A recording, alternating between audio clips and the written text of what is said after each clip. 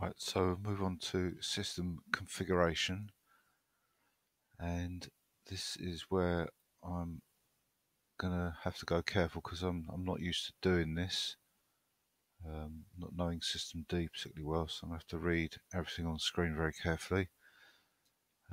So this section only applies if a network card is to be configured.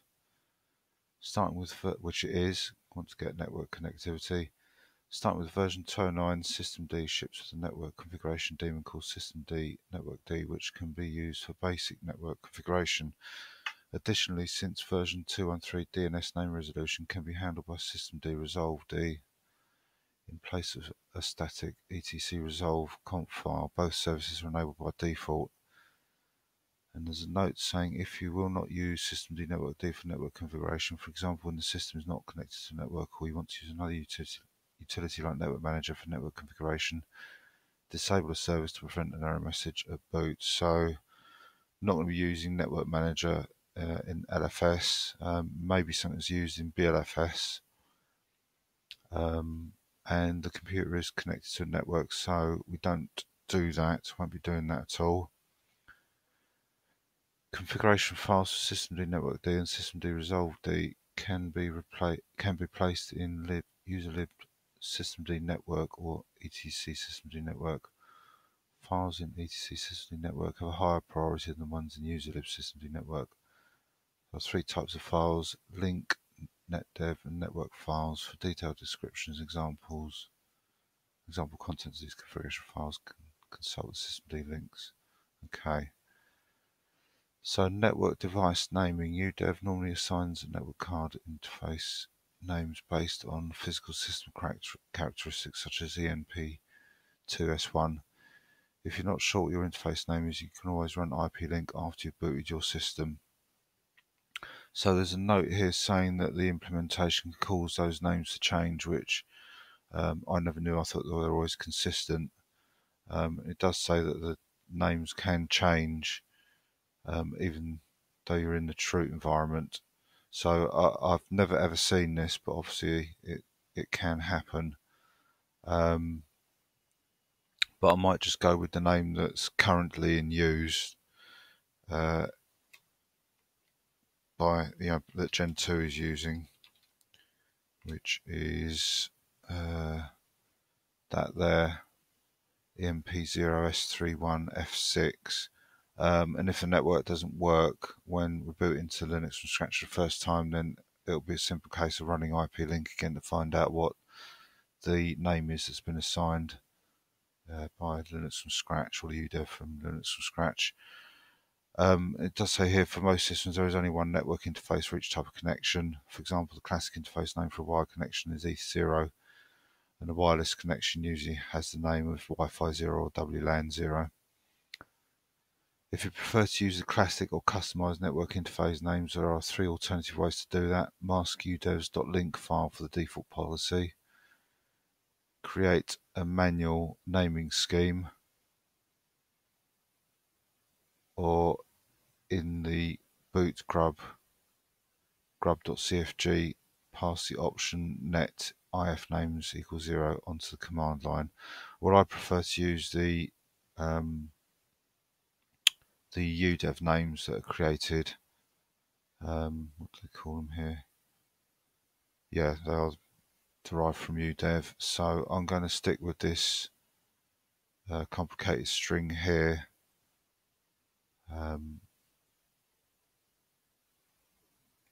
To be quite honest, I can't see there's any real advantage, as it says, especially if you've only got one network card. If you had two, you might want to consider using the actual names that UDEV comes up with, to be sure that, for example, ETH0 refer to a particular port rather than it being assigned differently, possibly at boot time. Although you do, with this method, you do specify the MAC address to lock it to a particular name, so that shouldn't be a problem. But again, it seems to be more work. I'm all for doing things simply rather than making things more complicated, which, as I said in the previous videos, it's one of the reasons why I don't like to use Systemd. It just seems to be way over the top for achieving It's the same result as system V. So I'm going to use static IP configuration.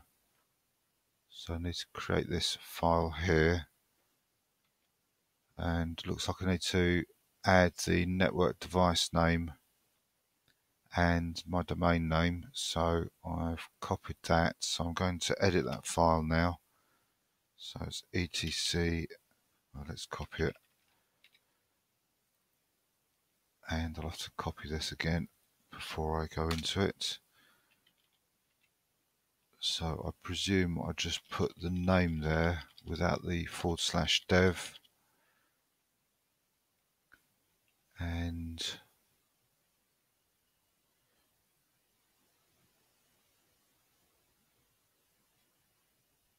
I presume this is going to be the IP address that I use here. So I'll use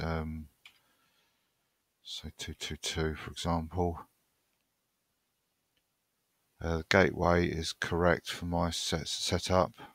My DNS is at .08, and it says you can have multiple entries of DNS, so you just add in another line here with another IP address for DNS resolution, and I have a domain. Otherwise you can just leave that blank, and it does say if you do have an etc resolve file to not include the DNS or domains entries in this file. So because it's systemd, I'm going to go with what systemd does. I'd probably, if I was doing this for a system for my own use, I probably would use the etc resolve file, because I'm sure I'd come back in months time or years time to change something and wonder why there isn't an etc resolve file, if I was using systemd, which I probably wouldn't be. So my domain is mynet.org, so I'll save that.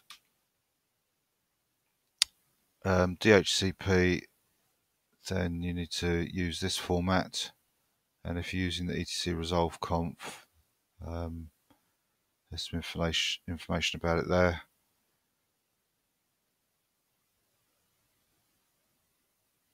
So it says that they're about using methods that are incompatible with systemd resolved, or any other local resolver, for example bind, DNS mask, etc., or any other software that generates an etc resolve. Then the resolved server should not be used. When using systemd resolved for DNS configuration, it creates a file run systemd resolve stub resolve, and if resolve does not exist, it will be created by system resolved as a symlink. So it's unnecessary to create it manually. And then is how to create the static resolve.conf configuration if you're doing that way, and it suggests some some public IP addresses. Given how Google can collect a lot of information, I've started using a different name server, which is called Quad9, I think it is, which again is free, but it claims to give better security for DNS resolution. And you can see for IPv4 it's just 4 nines separated by dots.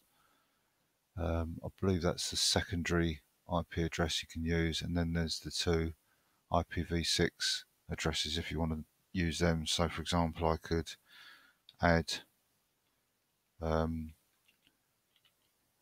of those as supplementary DNS servers to this file,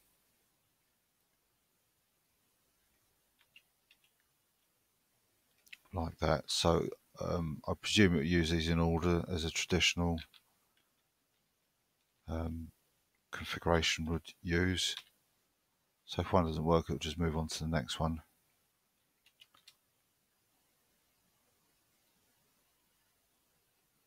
So configuring the system host name, During the boot process, the file etc hostname used for establishing the system's hostname. Create the hostname using the following.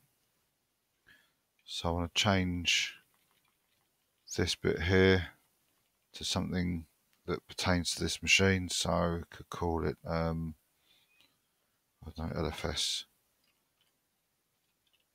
12.1 for example. And do not enter the fully qualified domain name here, it's just the actual host name. Now we customize the host etc hosts file. Has it got an example? Yes, it has. And there's some information there about creating it. So I'm now going to edit that and make some changes. So my IP address that I chose was 222. The fully qualified domain name was LFS 12.1. Fully qualified means I've got to put the domain in afterwards, so it's mynet.org. An alias for the machine will be just the local name, and you might even want to possibly put local host in as well. IPv6, I don't use this at all, so what I'm going to do is just remark all of these out. Don't use that at all. Ensure that's not used.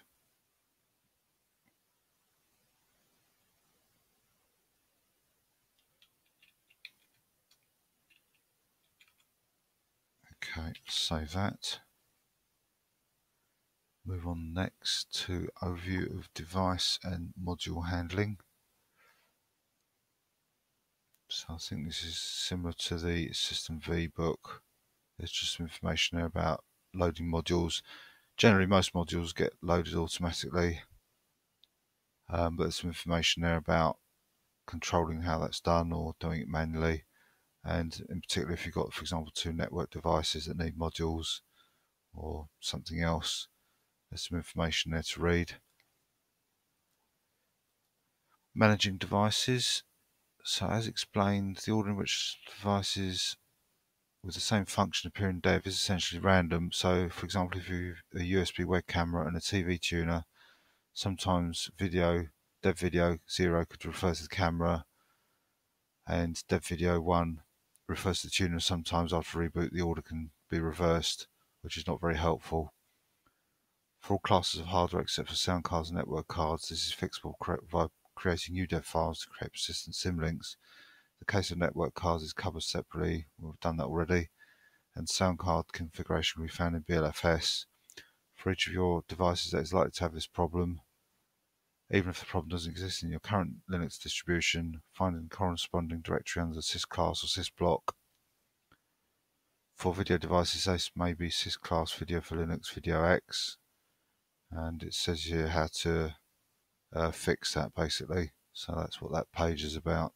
So I haven't got that problem. There's no multiple devices like that on this system, so I'll just skip over that.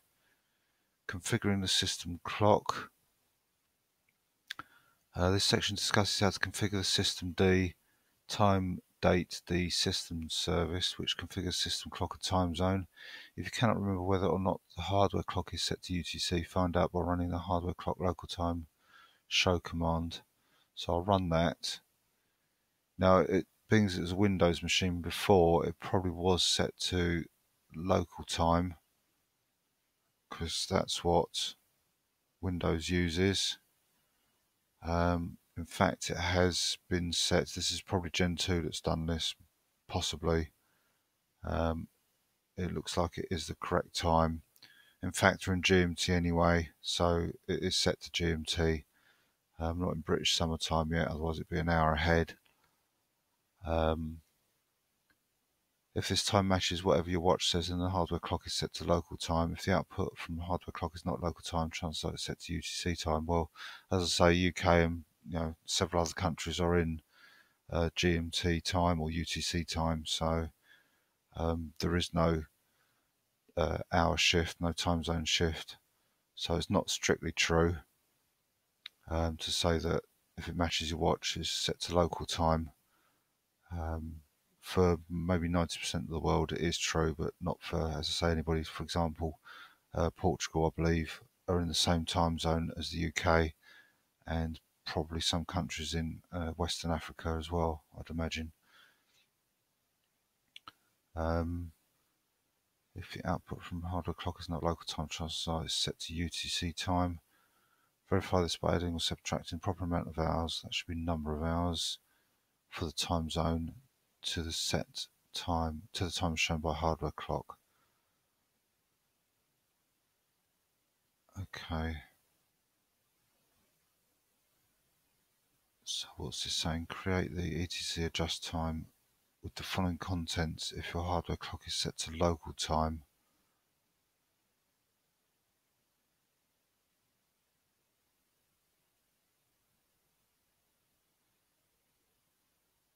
Right, so this is to somebody who's not done this before, it needs a little bit more information, I think.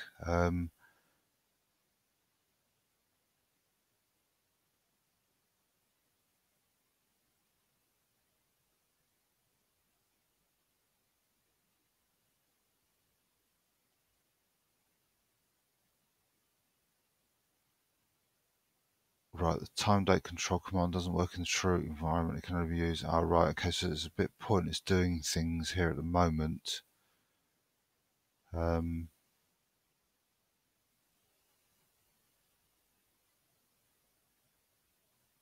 going to have to do this after we've booted. And I'll have to type in these commands as well, because obviously I won't have a graphical environment to copy and paste from. So I've made a note to come back to that. Starting with version 213, systemd ships with a daemon called systemd timesyncd, which can be used to synchronize the time of remote NTP servers. The daemon is not intended as a replacement for the well-established NTP daemon, but as a client-only implementation of the SNTP protocol, which can be used for less advanced tasks on a resource-limited system. So it's enabled by default, and we can modify the NTP servers with this file. So I'm going to edit this because I do run my own NTP daemon, and you might want to change it to a particular server, possibly if you run your own one or there's a local one to use. So I believe all you need to do is to put the server in here. So I'll put my server here, and that should be enough. I believe that's where it's put.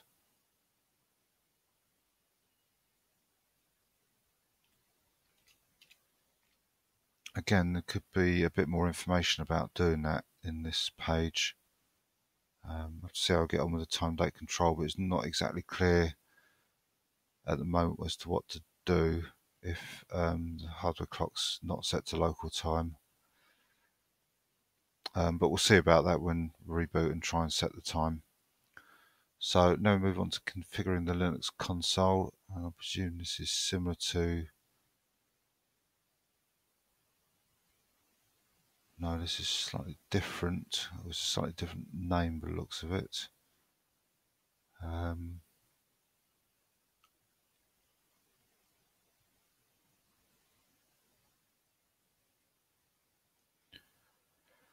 Right. So this section discusses how to configure the systemd vConsole setup system service, which configures the virtual console font and console key map. The systemd vConsole service reads the etc vConsole conf file for configuration information, decide which key map and screen font will be used. So there's various how-tos there. Examine the output of locale control, list key maps for a list of valid console key maps. So let's run that and see what comes up.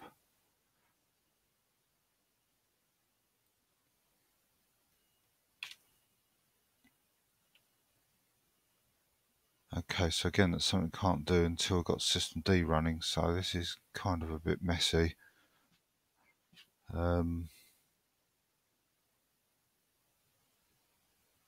So that's something else I'm going to have to do after we've booted. It's not ideal, this. I think that you could hope, as with System V, that you could set it all up at the outset. And clearly it's not the case with this. I guess we can go with what's in here to try and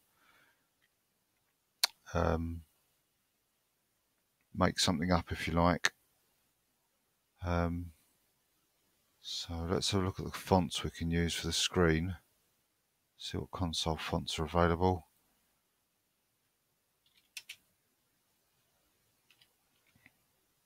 Okay, so these are ones that can be changed usually, or used usually. Now, I usually find that I think this Sun 12 by 22 is a good one.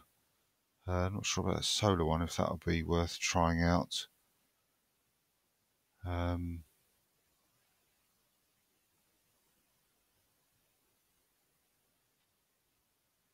But what I'm going to do is I'm going to play it safe and go with what would be a standard VGA font.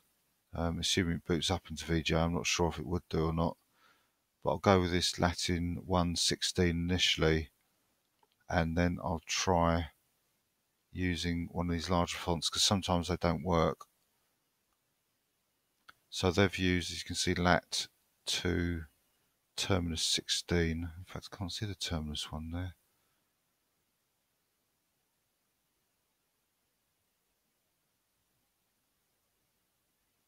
No, I can't see any of those Terminus ones. So I'm not quite sure what that would do. It's not actually there.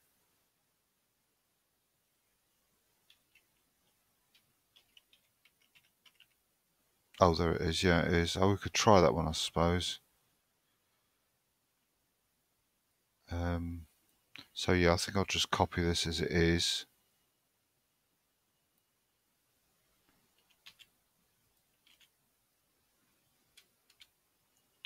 And edit it. And add in some information as it's got here. So, example for German keyboard and console is given below. So the key map's got DE, so that's the German country code. So I'll take a chance that, oh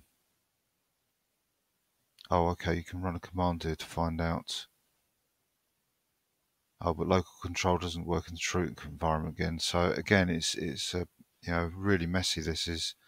You'd expect to be able to run these functions or find this information, to have it to hand while you're building the Linux from scratch system up, but clearly for some reason they're not available to work at this point. So what I'll do is I'll just copy this key map as it is, and I'll put that there in the same place as it is, but just change this to GB. I'll try that. It might have to be UK. Sometimes it's UK, sometimes it's GB, but I'll see what that's like. Does it mean it doesn't run, or yeah? So again, that's something I'll have to cover. So now we're moving on to the system locale. So this should be pretty standard because it's all to do with glibc and its functionality. So locale -a, so they're all the locales that have been installed on the system. So these will be the ones we installed for the testing. And we can check to see that we've picked the right one. So for example, I'll be using these two here.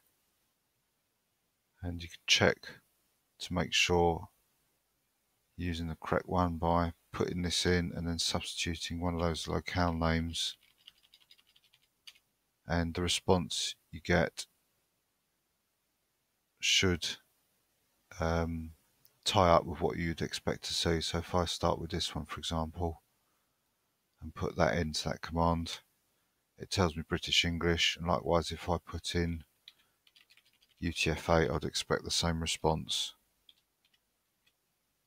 It does. So if I try that with char map, you can see ISO 88591 is the character map. International currency symbol,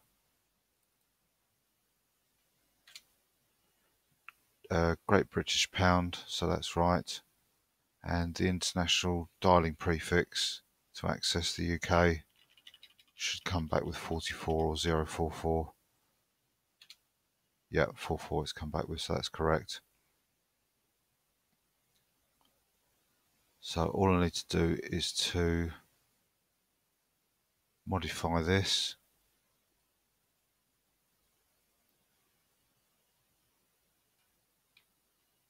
So there's no modifiers I need to add. It does explain about how you can add some things, for example, to get Euro symbols. So my char map was that response, so I'll put that in place of this holder here. Oops. And then the language is the language and country code, so that's the response, or not response here, but this part here of the code.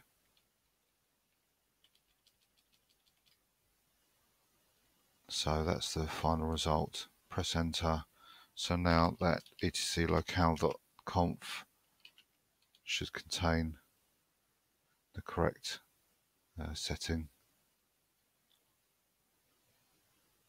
It says login shells are often unaffected by settings in locale.conf. Create an etc profile to read the locale settings from etc locale.conf and export them, but set the CUTF-8 locale instead if running in a Linux console to prevent programs from outputting characters that the Linux console is unable to render. So let's create that.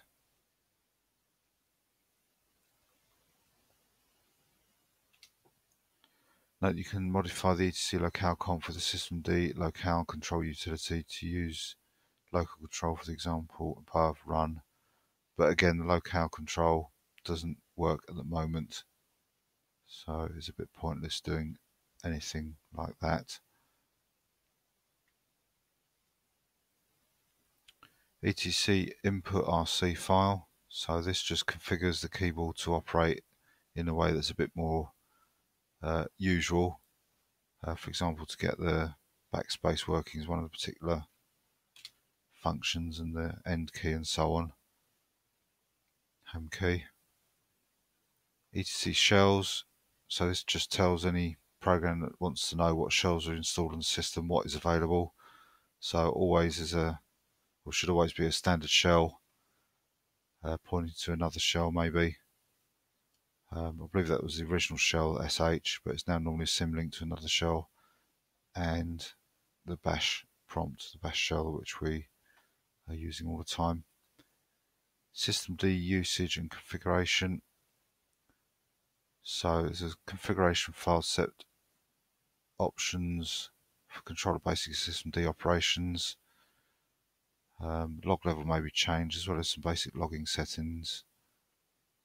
So disabling screen clearing at boot time. The normal behavior of systemd is to clear the screen at the end of a boot sequence.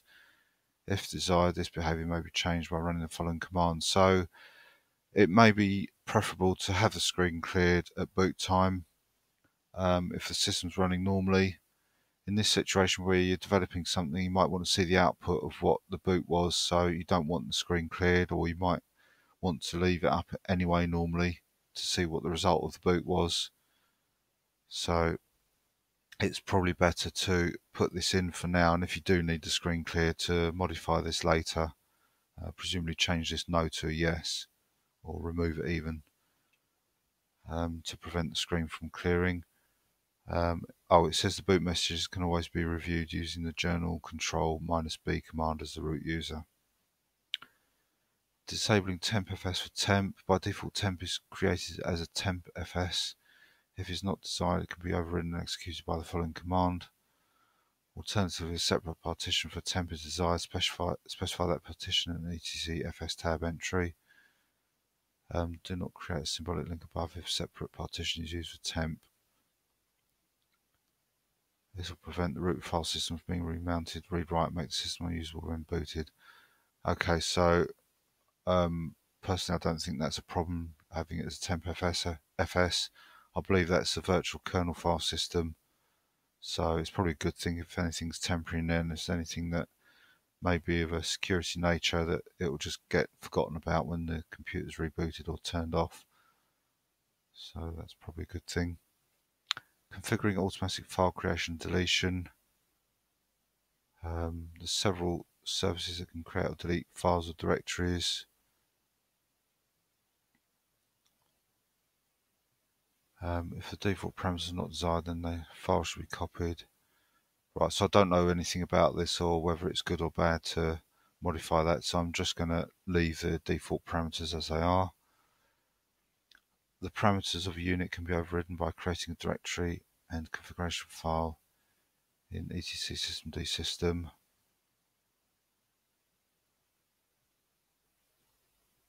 So that's if you want to overwrite how some of the services behave. So again, I'm not going to change that. Debugging the boot system. So hopefully we won't need to do that. And there's some information here about working with the systemd journal, working with core dumps, long-running processes. Begin with systemd 230. All user processes are killed when a user session is ended, even if no hub is used, or the process uses daemon or set SID functions. Yeah, so this is something you might not want if you, as it says there, you've got screen running or tmux. We've got a session running as a process in the background, and you wish to log off. It sounds like that systemd would normally terminate those processes owned by the user when they log off. That might not be preferable. So it gives some information about how to control that. I'm not going to adjust this because I'm not really that up to speed with systemd. It would be a problem for me because I do use systemd on some machines where I run it, log out, and leave the machine running with the program running in that screen process. So if it was on a systemd system, that would be a problem for me. Being it's just a process for getting Linux from scratch up and running, I'm not going to be too worried about that at this point.